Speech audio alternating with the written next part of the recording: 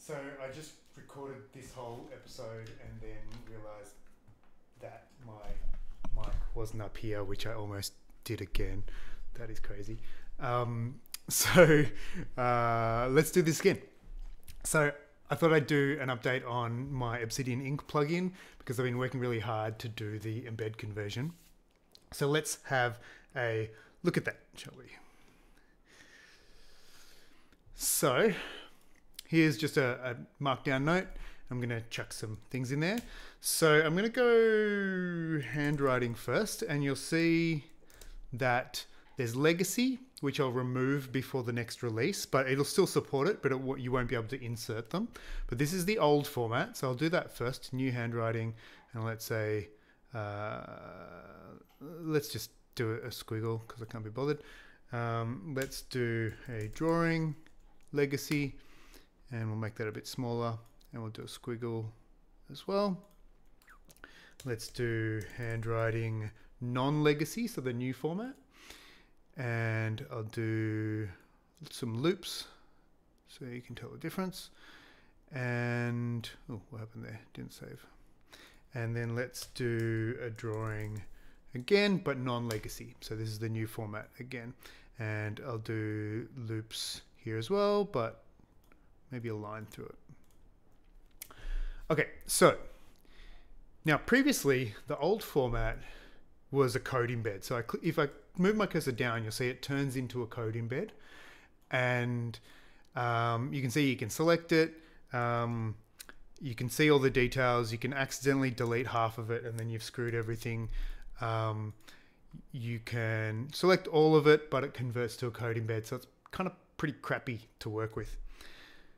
The new embed doesn't do that. If I move my cursor down, it actually just skips past it.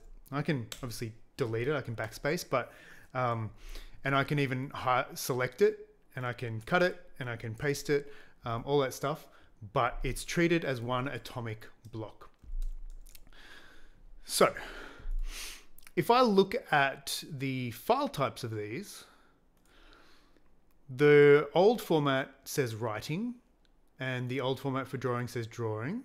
And if I go to the settings and I turn off ink, you'll see those now don't convert to embeds. They're not visible anymore. And those file types aren't visible anymore.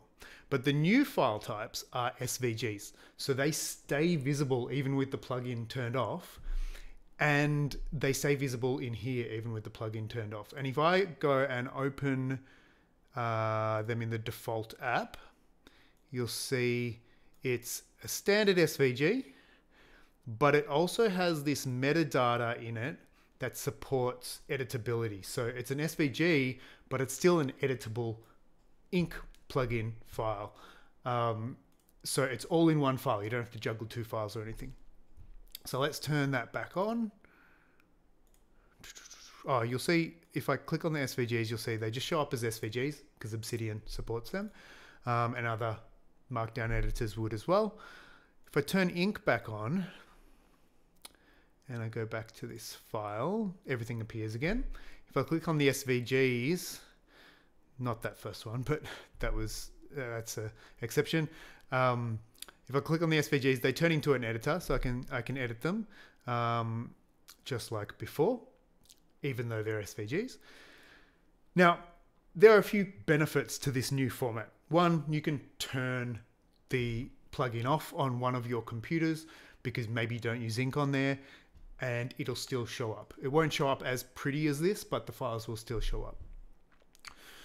The other big benefit is that if I go to insert a legacy drawing, so insert existing legacy drawing, you'll see all we get is the default Obsidian menu showing the file names. But the file names aren't particularly useful because I haven't bothered renaming them, and I imagine most people don't as well. So yeah, I can insert, and it inserts a legacy format, but it's a bit hard to work with. But because now the new format is all SVGs, we already have ready-made images to work with. So if I go insert existing drawing of the new format, I get this menu that is pictures. It's the drawings that I've done. So I can click on this and insert it again. And notice how I can change the size of it differently to this one above. Same with handwriting. So if I go handwriting, writing existing, I see those handwritings there.